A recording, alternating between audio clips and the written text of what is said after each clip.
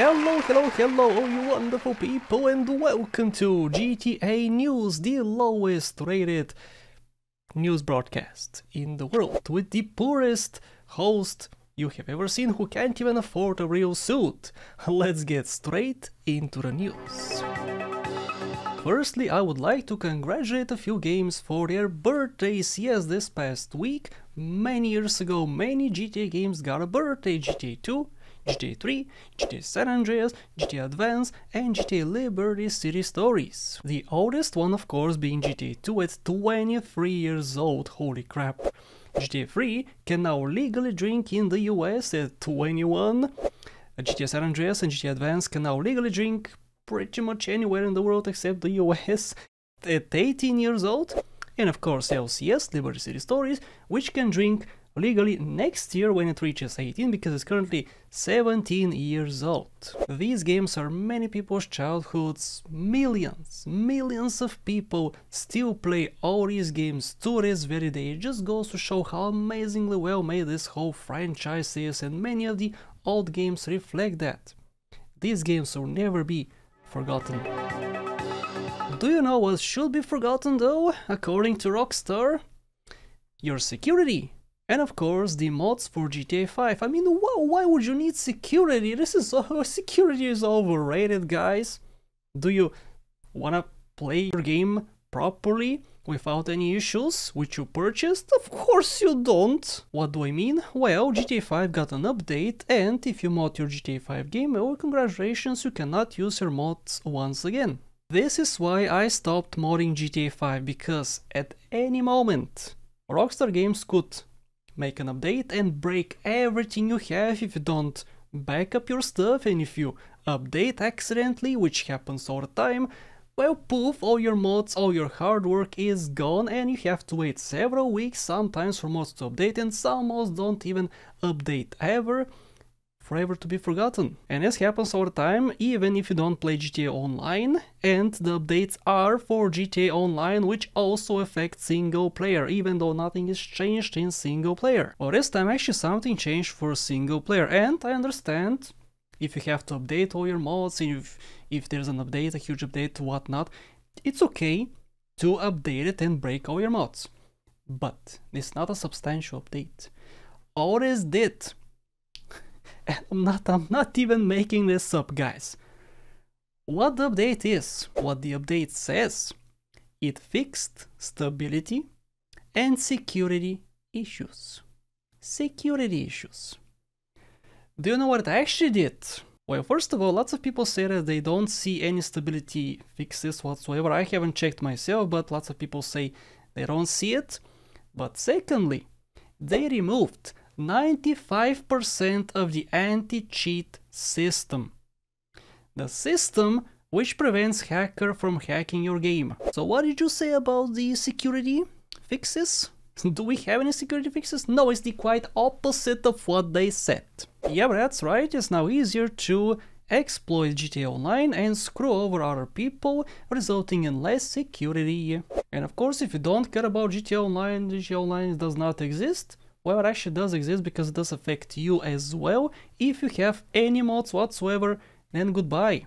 Even Script Hook has to wait a few weeks to get updated, so you can't use pretty much any mods right now. You have to downgrade, or before you even update, make a few backups if you use mods. Thank you, Rockstar Games.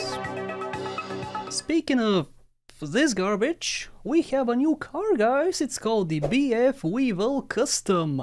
Oh, woohoo! The car is essentially a Beetle which has spikes. It's Halloween themed. It has spikes, it has neons, it has a orange color, it's fast apparently, it has a sturdy bumper, and you can purchase it at Benny's Garage. On the topic of Halloween, as you guys know, that's next week, and if you log in on this 31st, next week, you can get the Sasquatch outfit for absolutely free in GTA Online. We kinda have an update on a recent drama between two YouTubers, Nikitos and Real Kevin, which I covered in a previous episode. For over a week, Real Kevin fans and Real Kevin haters alike have waited for an apology or even just a statement, just a smudge of a statement, just one sentence addressing the drama.